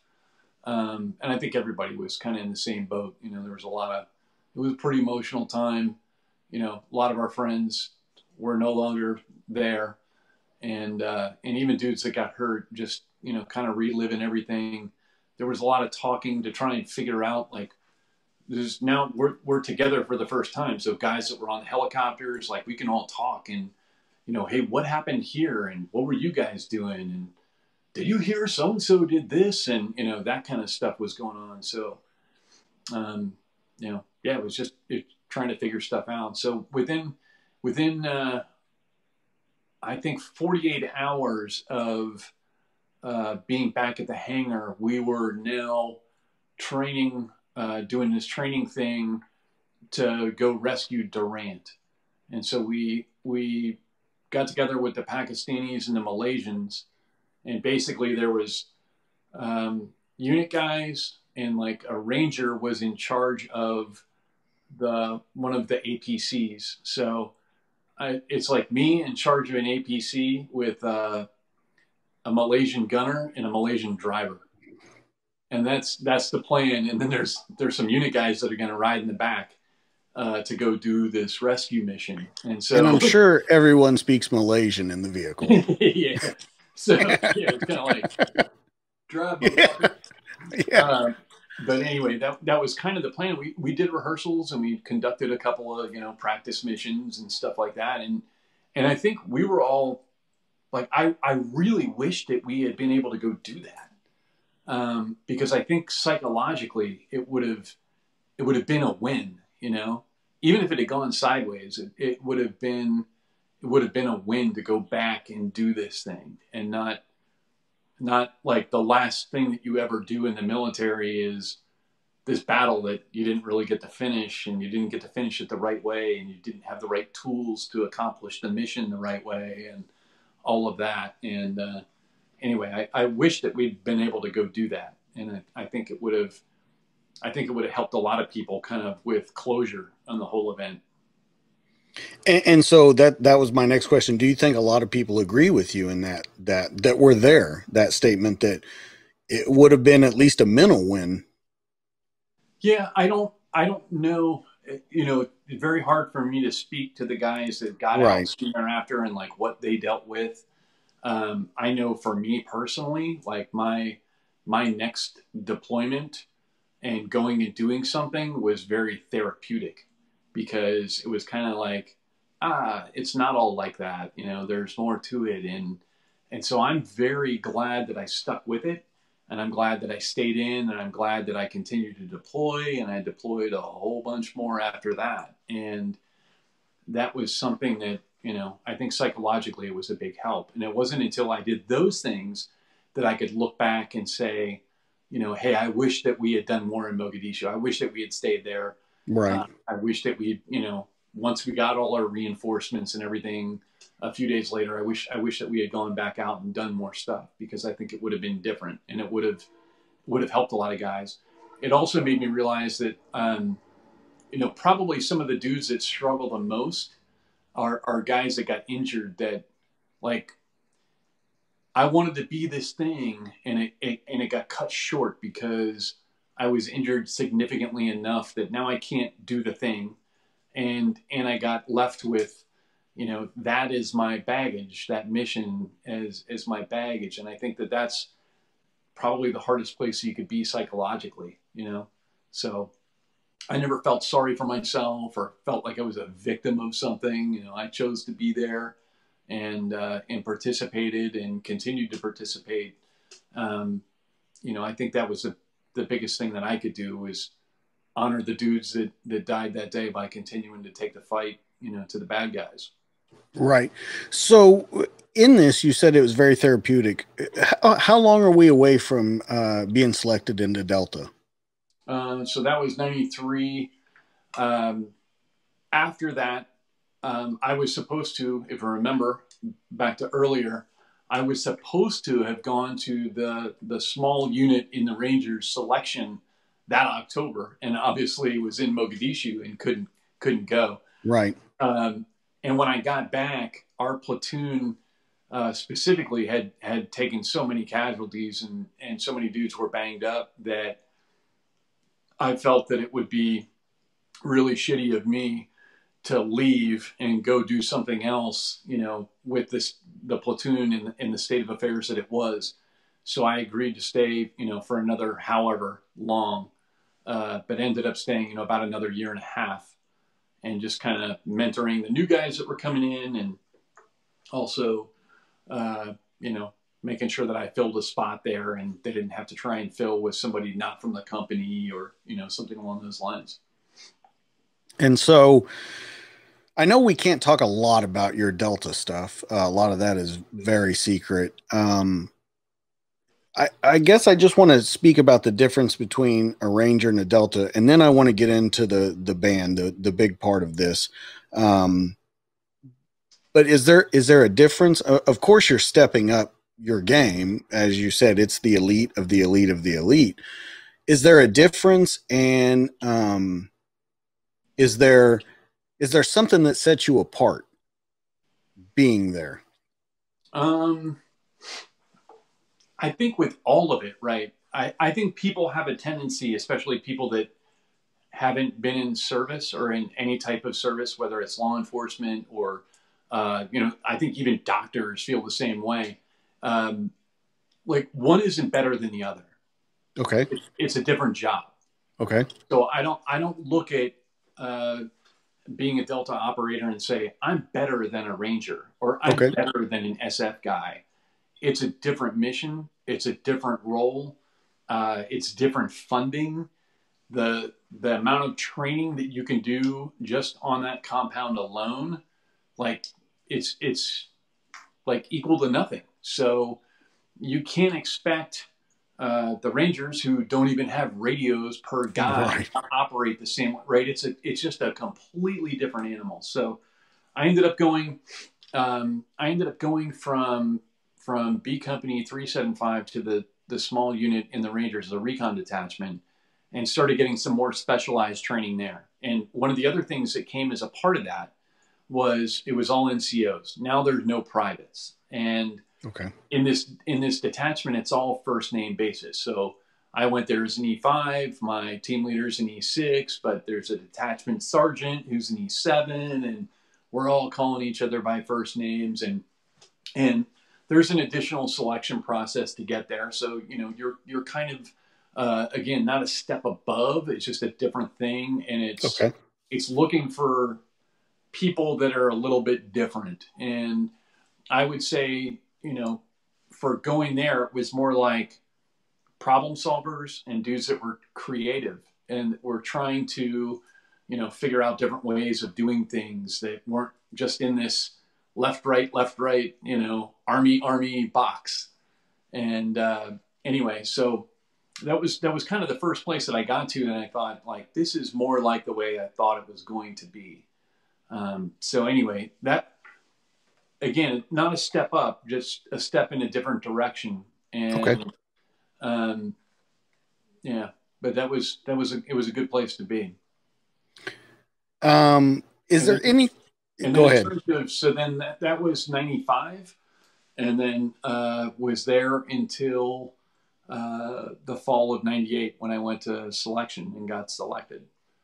And so that kind of takes us through that point. But yeah, I think your question of, it's definitely like the unit in any special mission unit. I like to draw parallels to the NFL, right? Because it's basically, it's like pro level stuff. You're in the big leagues now. And absolutely. I would think that the Rangers, again, it doesn't mean better or anything else, but I think the Rangers are kind of like, you know, high school, senior football, you know, varsity football into like college level. You know, that's kind of what that is. Like, you're playing for keeps, it's real, but because they've got privates, it just kind of always keeps them grounded in one kind of place, you know? And then once you get to this place, it's like, this is the best of the best in terms of what they're looking for, the type of person that they're looking for. And I think that the thing that probably most people would be surprised at, I remember going to selection and seeing dudes. I'm a fit guy. I'm like a little over 6 feet tall, 180 pounds.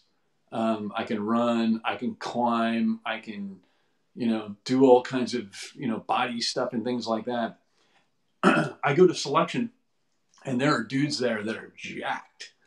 And you would think, you know, looking around the group, like, those guys will make it, you know?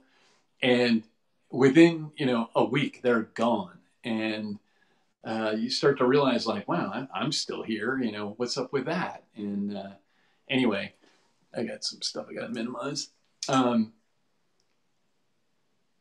I started to realize that, like, they're not just looking for the big UGG commando. They're looking for dudes that can think. And the term that they use is cognitive dexterity, and the ability to quickly and rapidly problem solve on your feet.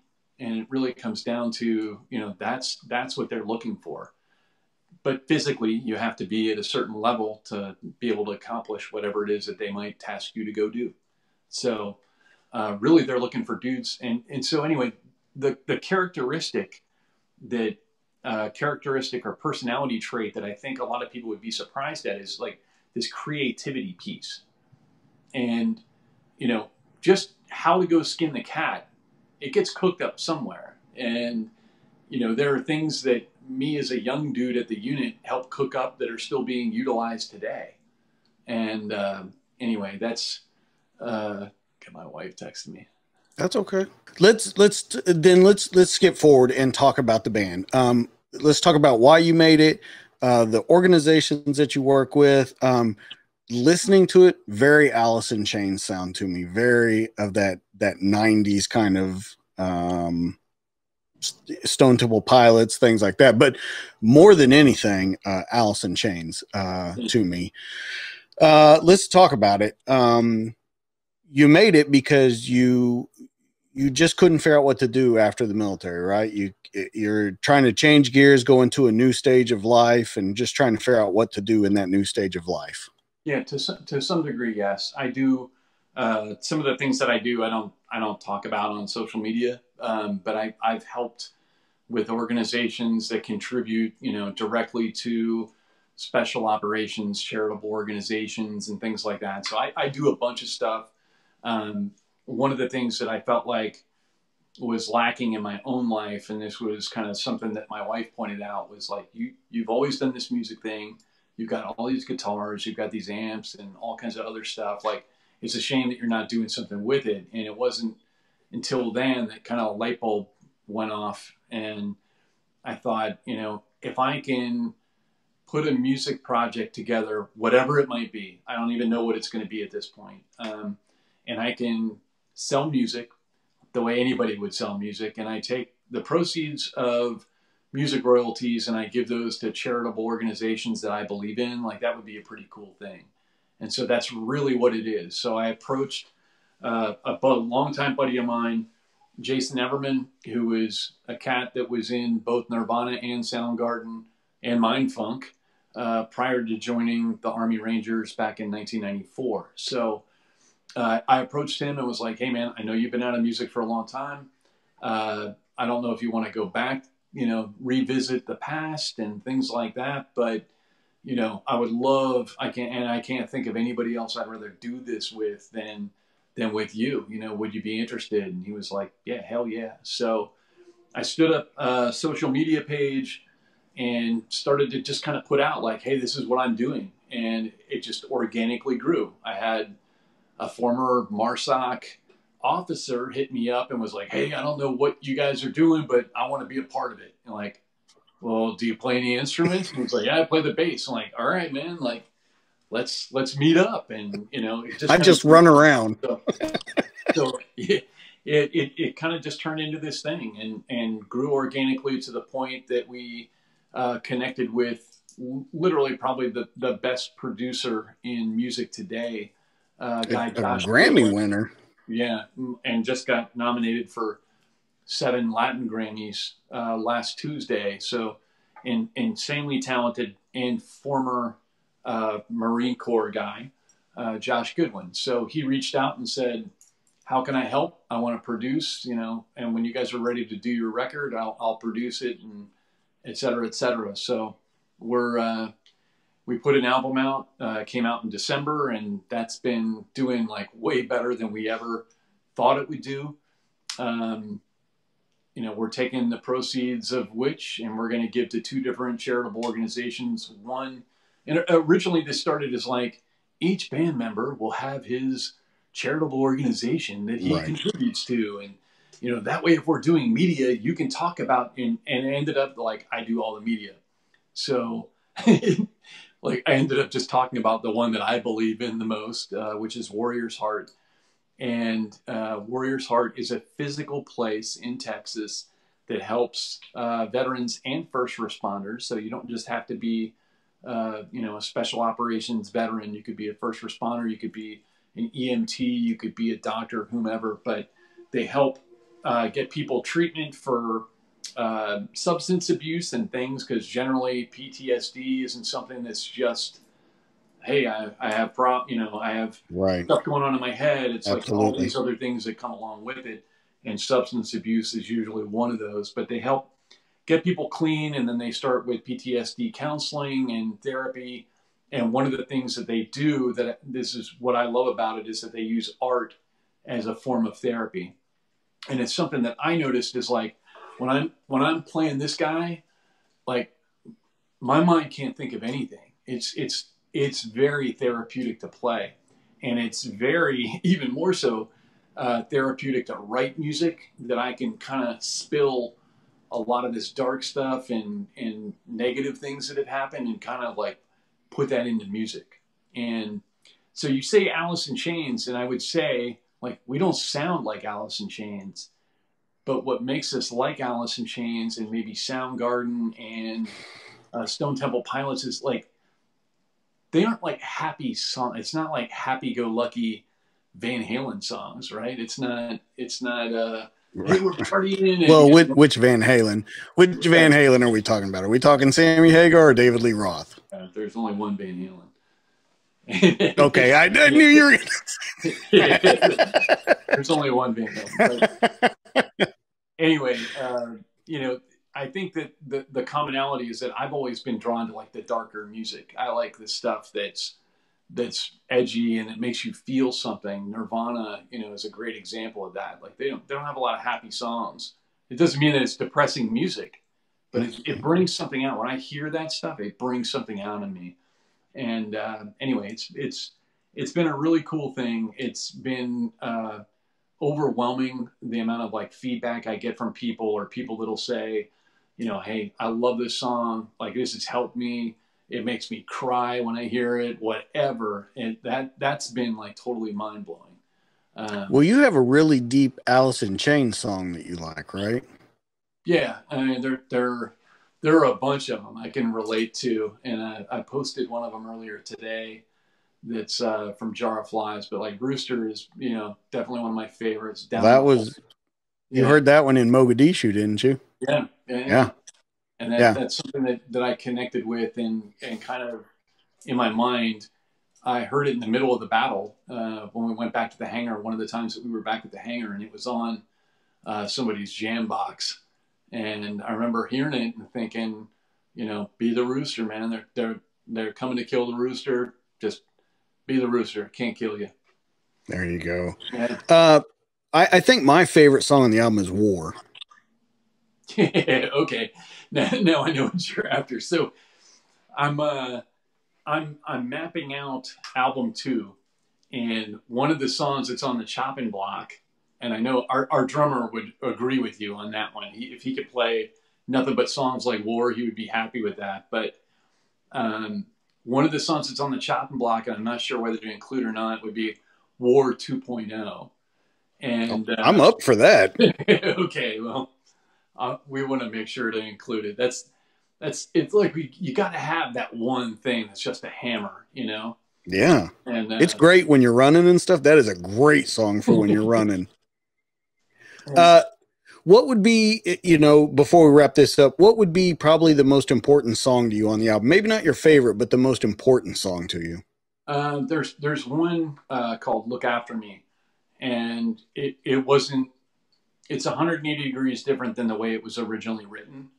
And it wasn't until we were in LA recording with Josh, he was like, something's not clicking. Like, grab an acoustic guitar and go in there and record, you know, do something different and cook something up. And I did, pulled it out of my ass pretty quickly. And it just started to work. But it's an acoustic song. It wasn't intended to be that way, but it's kind of like an MTV Unplugged type of thing. And it's basically our goodbye to like all of our friends that we never had a chance to say goodbye to. And I don't think that a lot of people understand that side of the military. Like, when you're deployed and you lose the teammate, like, you're not at the memorial service. That's happening while you're still deployed generally. And so there's this really, like, there's not a lot of closure there. And so it was just something that we felt like, I want to write a song that's like saying goodbye to all those guys that I never had a chance to say goodbye to. And it's a pretty deep song. And I think it has the most depth and the most layers and the most everything of any of the songs on the album. It's my favorite by far. Well, in wrapping this up, Brad, you have had quite the storied career. Just in everything that you've been through. The way we want to help you out is on the link for this, on the YouTube page, all that kind of stuff. There will be a link to Warrior's Heart. There'll be a link to the Marine Raider Foundation. There'll be a link to Amazon where they can buy your album. Know that it's going to a good cause. Check these guys out. You have a Facebook group. So I want you to kind of promote all the stuff that you have, social media, that people can see, and then we'll wrap it up here. Sure. So I think probably most active is Silence and Light official on Instagram, and also my Instagram, Brad Thomas official. I've also got a Facebook page, Brad Thomas. But understand that, like, you can get this music on Spotify, you can get it on Apple Music and like 55 other streaming platforms. If you want to support Warrior's Heart and Marine Raider Foundation, then buy it on iTunes. Okay. Or buy a CD, because most people don't like paying for music. So they're streaming it, and that's okay. We made a conscious decision, basically to put it up for everybody. So it's there. If you want to support the band, you can buy merchandise. That's one of the ways that we try and like help offset cost of traveling and paying for studio, and it doesn't even come close to recouping costs. But I'll put that up there too, the link to the website. So if you want to support the band and help us be able to like pay for our hotel rooms so that we can rehearse and things like that, buy merchandise. If you want to support Warrior's Heart and Marine Raider Foundation, pay for the music on iTunes, or buy a CD on Amazon. You can get stuff there. And I think album 2, we're going to have a lot more stuff. I think we're going to do some vinyl and some other things like that, where like there'll be special download codes. You'll only get certain songs if you buy the vinyl, etc. And not that everybody's going to listen to vinyl, but there'll be like electronic download codes. So but people buy that to be cool now. The vinyl's back to be cool. So we will definitely put record player. Yeah. Well, you can do it like at Target now. They have them all over the place now to buy. So once again, Warrior's Heart, Marine Raider Foundation, we will put the link up to both those. We'll put the link up to actually the band's page where you can buy the merchandise. They've got some very, very cool merchandise on there to help out the band for when they're traveling. Check out the album. Go to iTunes or Amazon. That goes into the fund to help those foundations. So listen, guys, we really appreciate you stopping by. Brad, we appreciate it so much that you did this. This has been the DTD podcast. Check us out on Facebook at the DTD podcast, on Instagram at double.speak.studios, on Twitter at doublespeakdj, and on YouTube at the DTD podcast. Remember, guys, whatever you want to do in life, do that deed. That's Brad. I'm DJ. This has been the podcast. We'll catch you on the next one. See you guys. Thanks, man.